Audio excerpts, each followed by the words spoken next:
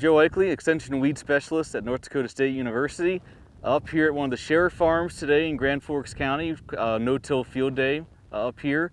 And one of the roles I was talking about is weed control and no-till, particularly for those who might be transitioning from conventional till to no-till. Some of the differences you can expect in weed control, maybe weed species shifts, different tactics you need to work with in order to achieve weed control, and also give an update on some of our herbicide-resistant weeds across the state, primarily kochia and water hemp.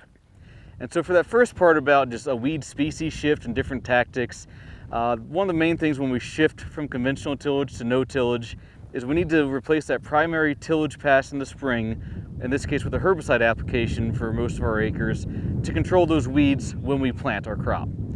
And so that's just some robust herbicide burn down program. So we talked through some of the different programs that are out there and available, strengths and weaknesses on certain weeds. So that made up a part of the talk today. Talking about weed species shifts that you might see occur in a no-till system. Mare's tail or horseweed is one of our biggest weeds that can be an issue in no-till, but not in conventional tillage. Pretty shallow-rooted weed, but it is glyphosate resistant. And so when we use a glyphosate-based burn down program in the spring, we can often see failures and that weed will be problematic in no-till. So talking about different strategies, using burn downs in the fall to control mare's tail, very effective option for us rather than relying on a spring burn down alone. So that's one of the weeds we discussed. We also talked about things like perennial weeds like dandelion. We'll see a prevalence of more dandelion issues in no-till because it's a taproot perennial. And so we're not having that tillage to disturb what's there, and we need to manage dandelion as well. So again, different strategies on fall versus spring burn down and some different options for that weed. Then we shifted gears and talked about resistance updates with kochia and with water hemp because since we're basing a lot of our weed control decisions in no-till around that burn down application, very important herbicide pass for us in no-till.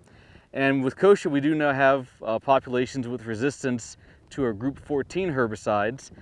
Trade names of products in that group will be Sharpen and Aim. Very popular traditionally products for us for controlling kochia in a burn down situation, but we do have some populations with resistance to that class of chemistry.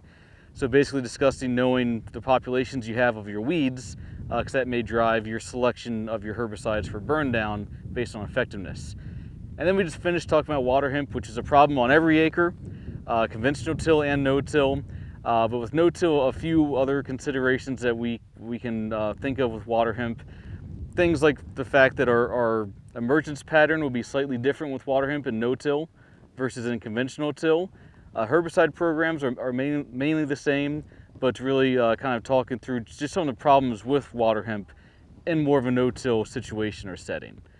Really focusing on no-till production challenges specifically related to weed management and no-till.